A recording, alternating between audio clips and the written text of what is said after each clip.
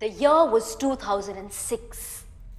Two space rocks, Max and Fizzy, were racing by in the sky. Just then, Max stopped and breathlessly looked at Fizzy and said, "Hey, have you heard? Have you heard? Pluto is not a planet anymore." And saying that, Max zipped away. "Hey, listen, what about Pluto? What did you say? He's not a planet anymore. Listen, listen." But Max was long gone by then. "How can Pluto not be a planet anymore?" thought Fizzy. "He's my best friend. I have to go and check this with the sun." So Fizzy went to meet the sun. The sun was a hot ball of fire. And Fizzy stood right next to the sun and said, "Excuse me, sun. Max tells me that Pluto is not a planet anymore. Would you know anything about it?" "Oh yes, Fizzy. Pluto is not a planet anymore. Astronomers on Earth believe that he doesn't meet all the requirements of being a planet. So he is a dwarf planet." "Dwarf planet? But Pluto is so well behaved. He could have never even hurt anyone. Why the sun? Why?" "Oh, no. He hasn't done anything wrong.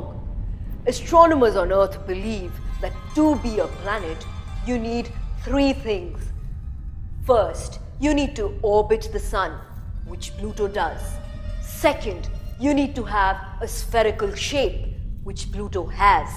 And third, you need to use your gravity to clear your orbit of all the asteroids, which Pluto does not. Which is why Pluto is a dwarf planet." "Oh my goodness, that sounds complicated. But somebody will have to tell Pluto. Oh, he'll be so heartbroken. Sun, would you be kind enough to tell him?" "Oh no, Fizzy. You are a good friend. I think you should go to Pluto and tell him about it." So Fizzy decided to go all the way to Pluto and tell him about this. But he also thought that he might want to take some advice from the 8 planets on the way. So first, he went to Mercury. Mercury was the closest planet to the sun in the solar system. "Hi, speedy one," said Fizzy to Mercury. "I'm going to meet Pluto. You know, he's not a planet anymore. I have to tell him that.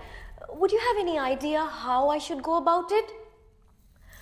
"Oh, hi, Fizzy. Well, even I'm small, like Pluto is. But at least he has 3 moons.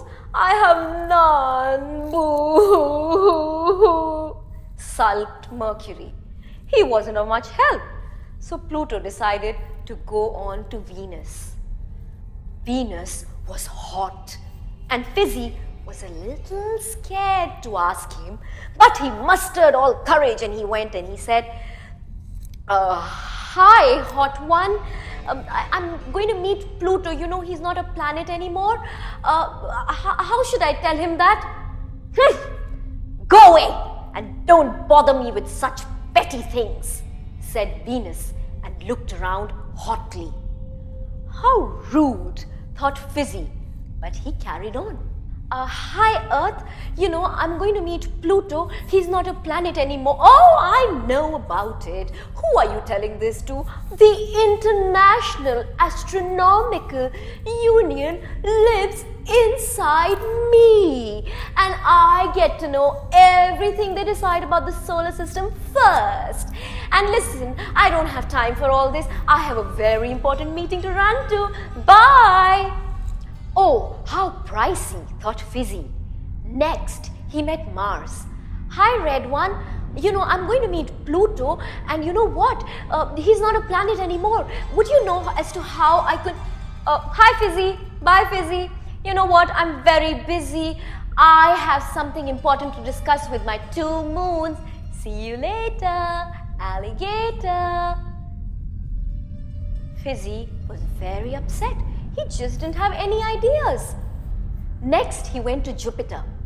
But Jupiter wasn't of much help either because, well, he was all gas. Hi, Fizzy, said Jupiter. Oh, you know what? I have so many moons, na na na na na. I have so many moons, na na na na na. And I have the biggest moon.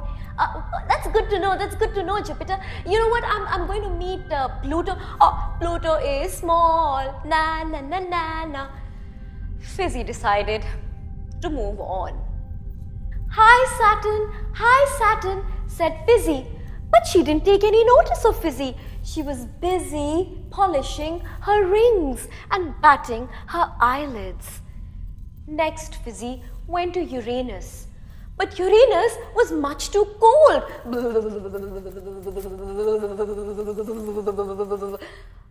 Hi, Uranus, said the icy gas giant. Next, Fizzy went to Neptune. But Neptune was having a bad weather day. Ooh, ooh. There was a storm happening at Neptune. Fizzy decided to stay away from Neptune.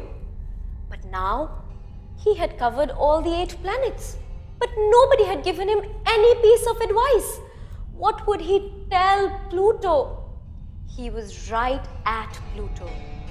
So Fizzy decided to, well, tell him the truth. Hi, Pluto. You know, on my way here to meet you, I met all the 8 planets of the solar system. Well, some of them were too pricey about their rings, while others were too full of their moons. Some of them were in a big hurry, while some had very urgent matters to take care of.